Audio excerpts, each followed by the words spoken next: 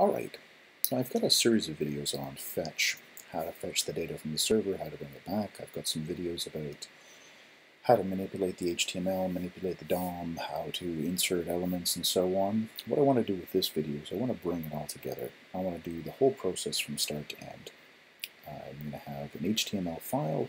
I'm going to write the JavaScript to go and fetch the data, bring the data back, and then parse that JSON and generate some HTML based on the data that's coming through the JSON. Now I've created an HTML file here. There's a script tag attached. We're going to be writing this JavaScript here, and this is just some dummy content. I'm going to be deleting this. I just put it in here to show what we're going to get at the end, and here's my CSS. That's the whole file right there. Just some very basic stuff to style this. Now if I take a look in here, this is the page. I refresh this. There we go. This is what I get. I have a bunch of list items.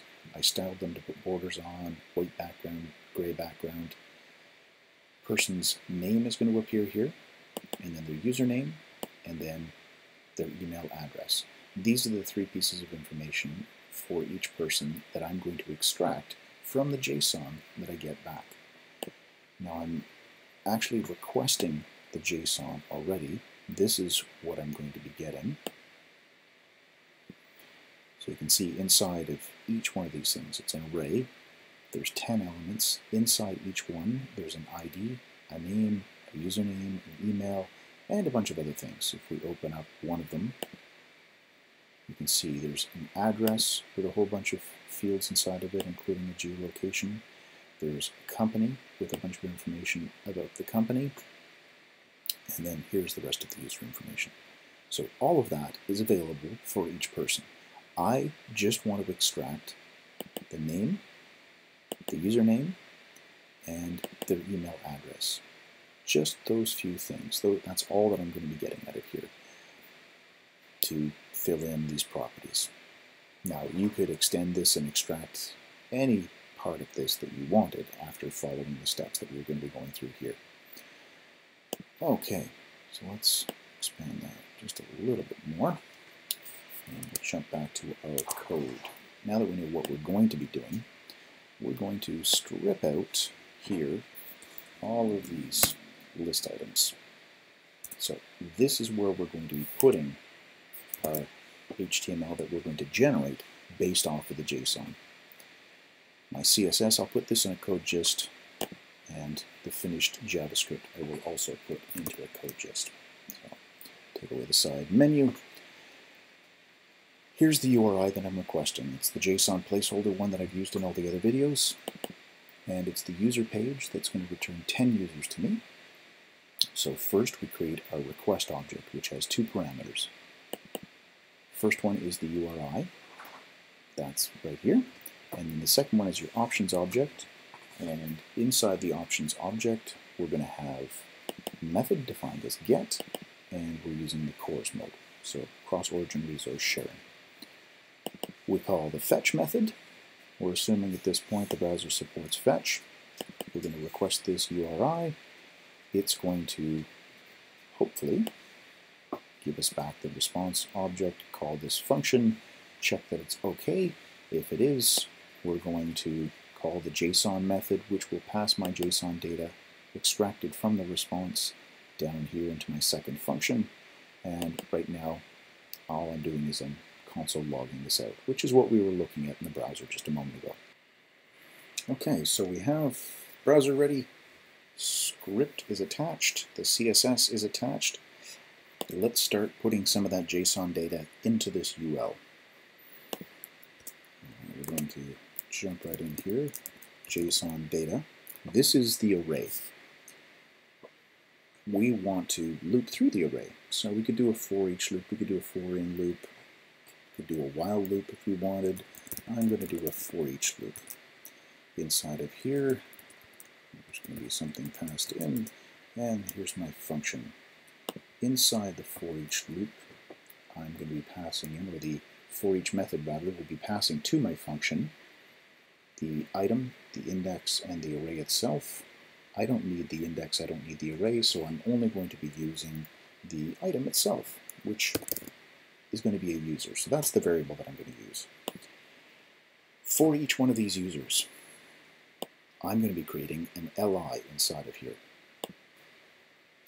So we will say outside this loop, we want to get a reference to this UL.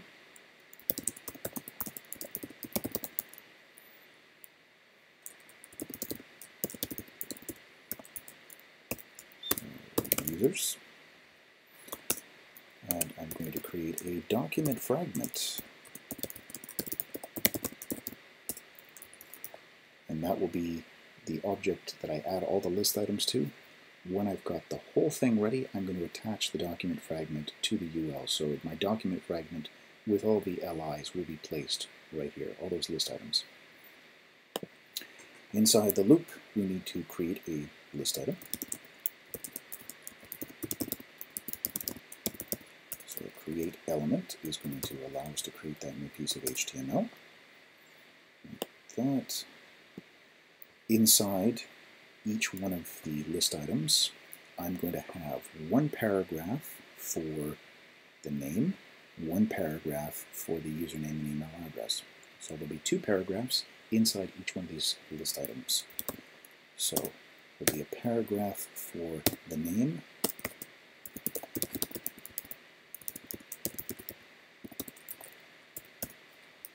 that, and there will be a paragraph for the username and the email.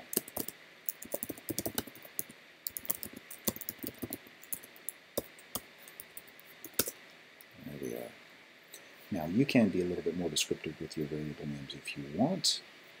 Since I only have these three parts that I'm working with, I'm just going to use these abbreviation, and that reminds me it's a paragraph, and the N is for the name, username and email is the U and the E. We want to add text content for this one, and user is the object, and inside of the user object there is a name field. Let's double check that.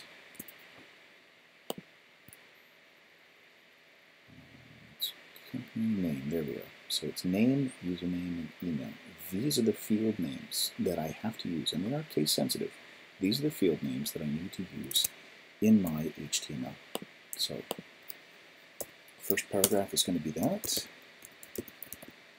Second paragraph is the username and the email address, which actually I'm going to write it this way. I'm going to create a string, and then I'm going to concatenate the username, and then a space, and then the email address. So we can use plus signs with spaces around the quotation marks to concatenate these things together. I prefer to use the actual string concat method, which is going to combine them. So we can take these two quotation marks here. This is creating an empty string, and to that I'm concatenating first the username field from the user object, and then a space, and then user email. We could, if we wanted, put a hyphen in here with an extra space on either side of it. Anything you want, really. Now we've got the text content done for each of those.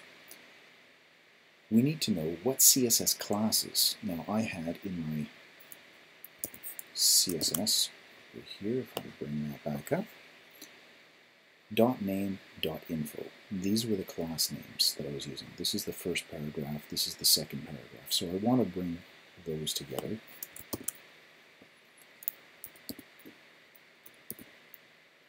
Now we can do class name, which is one way of doing it, and just say name. The other one was info, and another way of putting the class name in there, we can say for the second paragraph, class list dot add, and then info gets added to that. Both of these are doing the same thing. This one overwrites the entire contents of class property. So in my HTML, if I had a class here, dot class name with a capital N rewrites anything that was in there with this new value. Class list add will not overwrite, it just simply takes this and appends it to whatever's inside of here with a space in front of it if there's another class name there. Achieving the same thing. Now we want to put both paragraphs inside of our list item.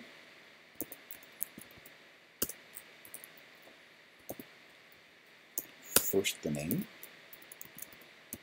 and then the username and email. Okay, so we've created the list item, we've created the two paragraphs, we've put the name into the first paragraph, the username and email into the second paragraph, we've added the CSS classes, we've put those two paragraphs inside of the list item, and we've done it in order, the order that we want. We want the name first and then the other information afterwards. We haven't put it on the page yet though. This has all just been in memory creating these elements. We want to append child to the document fragment and the list item, which is the parent of these other two. This list item gets put into the document fragment. Doing this each time through the loop, we're going to be creating 10 list items. Each of those has 2 paragraphs, and then the list item, one at a time, gets added to the document fragment in the order that we read through the JSON. After this is done, after our for each loop, this is the point in time where we need to add the document fragment to the UL. So the unordered list that we referenced here with users, we're going to say UL append child df. That's our document fragment. Okay, and there's the whole thing. Now, I didn't take the time to show you writing the CSS, but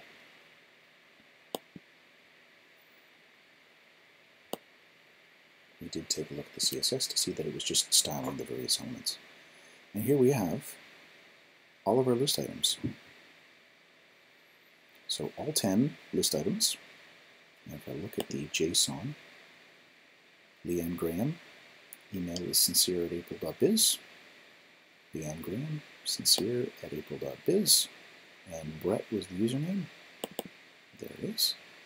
If I scroll down, I'll go through this way. Let's look at the second last one.